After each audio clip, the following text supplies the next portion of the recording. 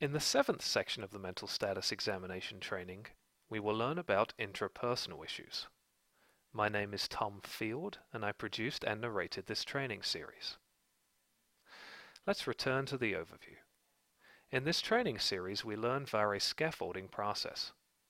In this section of the training, we will learn about intrapersonal issues, and during guided practice, we will review affect and mood, thought process, memory, motor, speech, and interpersonal issues.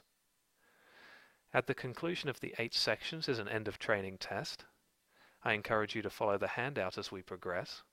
You can use scrap paper for guided practice if you'd like. There's also a sheet available for this. And there's going to be occasions during guided practice video case studies where a section of the mental status examination is not fully evident. And on those occasions, it is okay to indicate unable to assess. The definition of intrapersonal is internally driven behavior. There are 3 facets to intrapersonal behavior: ego congruence, egocentrism, and ego strength.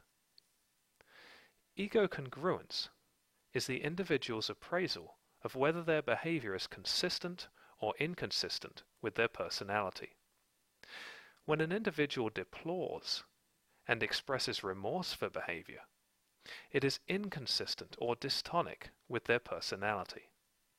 When an individual defends or justifies their behavior, this is indicative that an individual does not find a behavior inherently problematic, and thus it is consistent or syntonic with their personality.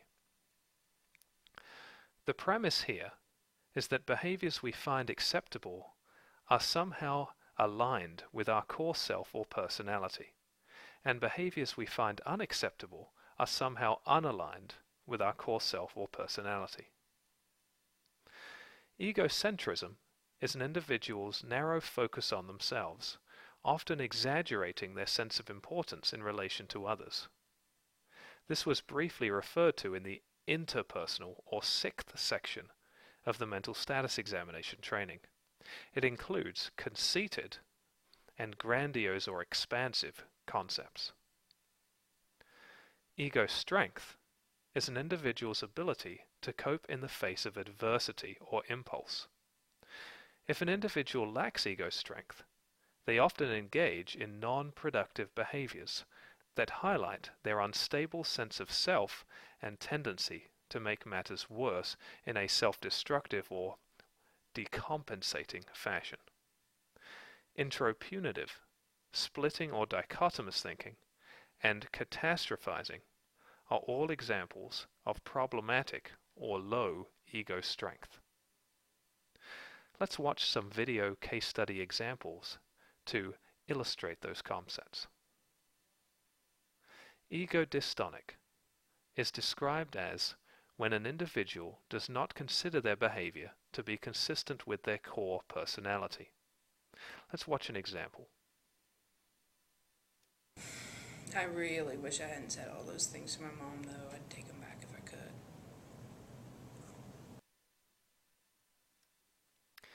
In this example, the client is contrite, with a serious facial expression that mirrors their vocal content, that they experience regret for things said to their mother.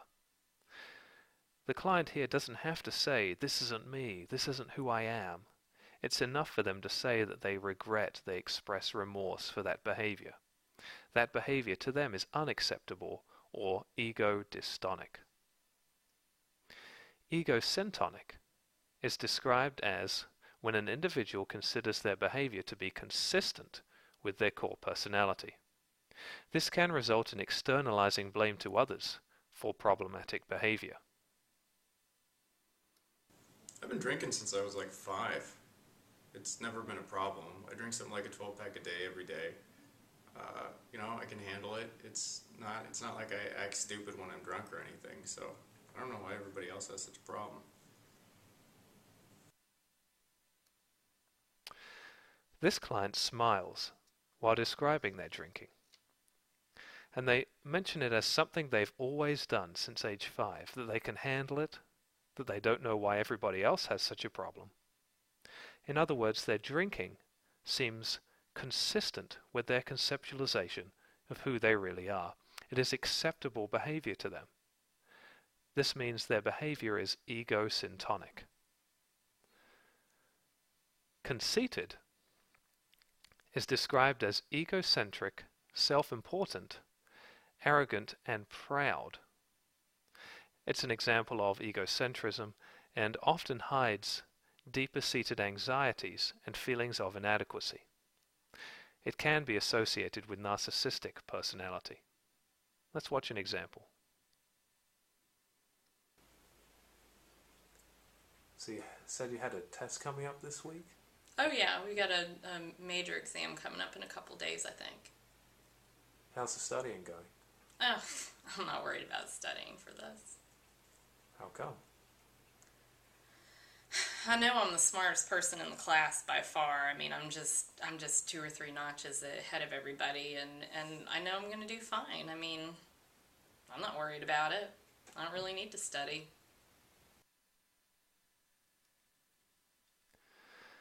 This client shrugs with an "oh please" expression when asked if she has studied for this upcoming test, elaborating that she's the, quote, smartest person in the class by far and doesn't really need to study. While this might be true, this arrogant presentation to others is often used for bragging purposes or compensating for deficiencies. Grandiose or expansive is described as a form of ego inflation, another example of egocentrism.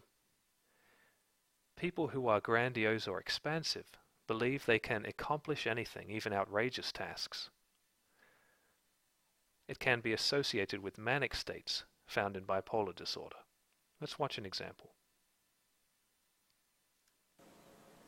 So the other night, I had this like amazing idea. I mean, it was just like the best idea I've ever had. I mean, I just felt like I was just so like in tune with everything, you know, like just like the creativity of the universe was just like flowing through me right then. And, you know, I stayed up like all night working on this idea, and it's going to be totally awesome. It was like this board game, and it's going to be totally like to do with these like principles of economics, and it's going to be amazing. Like, I already know, like, it's going to be like I'm going to make it. Like, I'm going to do this, and it's going to be like this humongous hit. Like, it is going to be a top board game. And, you know, like, I've just never seen anything like it. I mean, Monopoly, like, complete and utter crap compared to my idea.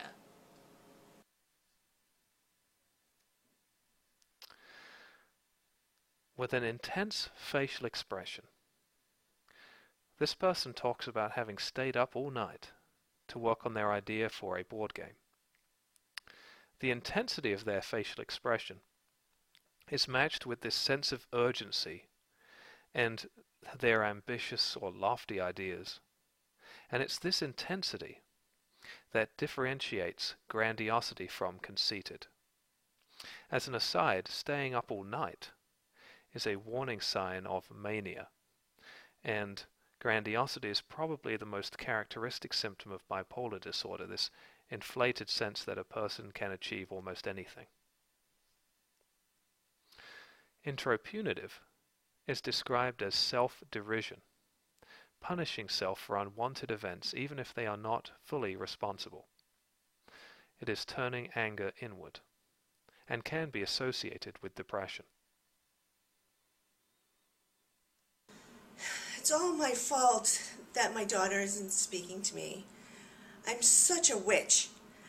I'm so bad to her.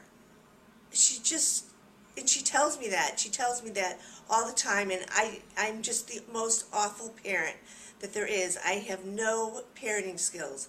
I need to go to parenting skills because I am such a bad parent. I really, and I just wish she was speaking to me, but she's not, and it's all my fault. It's just all my fault. I shouldn't have talked to her that way. I really shouldn't have talked to her that way. She says I'm a witch and I am one. I am awful. This client's lack of ego strength is apparent while listening to the verbal content of her speech. She says multiple times, with a frown on her face, that it's all her fault. This sense of punishing self for unwanted events, even if not being fully responsible, is indicative of intro-punitive tendencies. As an aside, the client also mentions several times that she's such a witch, that she has no parenting skills, and the multiple occasions of saying these things is suggestive of rumination. And rumination can be characteristic of intro-punitive behavior. In addition to that, the client also says several times that she's a bad, bad, bad person. And this base language also suggests regression. And so you can see that when a person doesn't have an integrated sense of self, when they have problems with ego strength, they can experience problems in a multitude of areas, such as with regression, such as with rumination, such as with intro-punitive tendencies. Splitting is described as dichotomous thinking and is another example of having low ego strength. People who engage in splitting perceive events in absolute terms, all or nothing, black and white, good or bad. They cannot see the grey areas. This is associated with borderline personality disorder. Let's watch an example.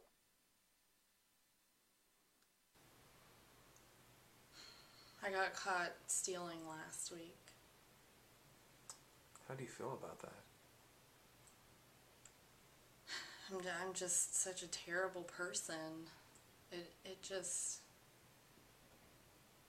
I just feel like there's just no way to come back from that. You know, there's just nothing good about me. I'm just entirely bad. It just makes me feel like there's just nothing good about me.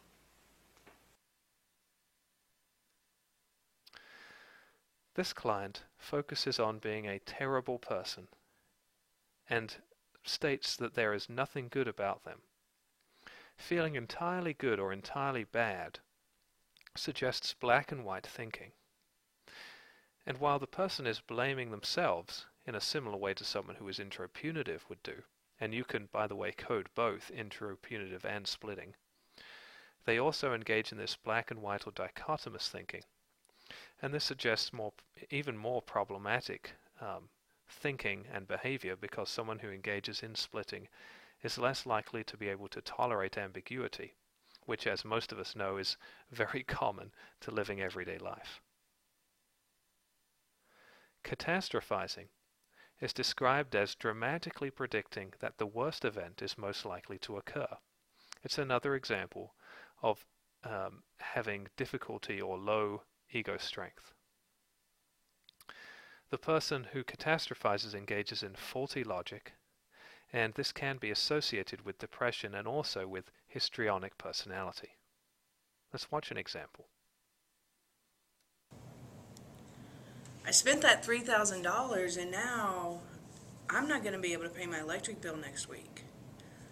And if I can't pay my electric bill, then I'm pretty sure my partner is going to leave, because she's told me already that this is the last time she's going to put up with my spending. So I can't pay my electric bill next week. I'm not sure I can pay rent in 2 weeks. My partner's going to leave because I just did this. I bought this couch. And if my partner leaves, then I'm pretty sure all of our friends are going to still be her friend and not be my friend. So what have I just done?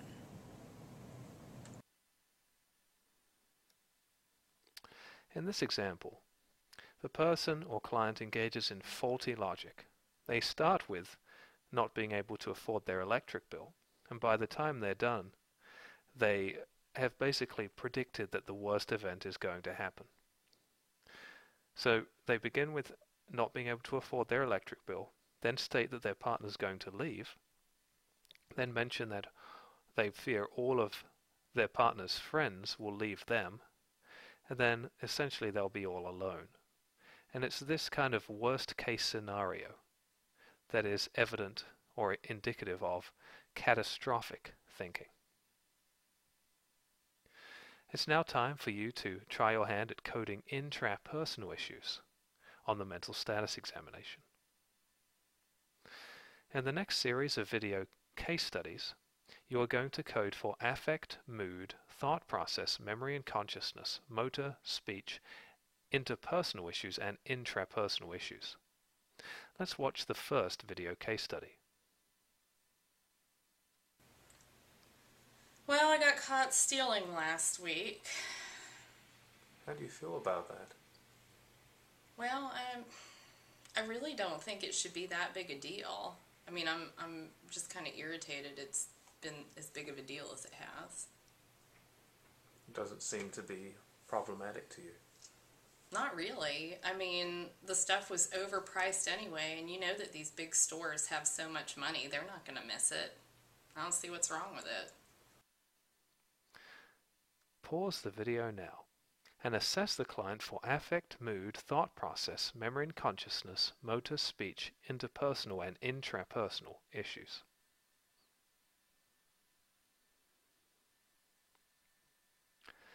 This client has a full and congruent affect that is an outward expression of their inner dysphoria. They seem to be irritable, which indicates dysphoric mood. We're unable to assess memory at this point in time. Their motor seems fairly relaxed. Their speech is regular rate and rhythm. In terms of interpersonal, they seem dismissive. For example, the interviewer provides a minor suggestion or direction, and the client says not really, just kind of shrugging it off. As well as for intrapersonal, they are egosyntonic. Their behavior is egosyntonic. Even though they don't say specifically that's who they are, their sense of framing their behavior as being acceptable and blaming it on others, saying that the stores are not really going to miss the items that have been stolen anyway, is indicative of egosyntonic behavior. Let's watch the second video case study. Last week at work, I made this terrible mistake. I totally misplaced this really important file, and I couldn't find it for like 45 minutes. Luckily, I found it right before my boss was supposed to go into this big meeting, so he just kind of, got a little pissy with me, and that was it. But I'm totally scared I'm going to do it again now. And if that happens again, I just can't stop thinking about what might happen. I mean, if I keep making these horrible mistakes, he's totally going to fire me. And then, I'm going to be unemployed. I'm not going to be able to get a reference because I've been such a crappy employee here. And then, all I can picture is, my house going into foreclosure and everybody thinking I'm like, this total like slacker. And it's just so bad. I've called in sick to work for the last 2 days because I just totally know that that's what's going to happen. Pause the video now and assess the client for affect, mood, thought process, memory and consciousness, motor, speech, interpersonal and intrapersonal issues.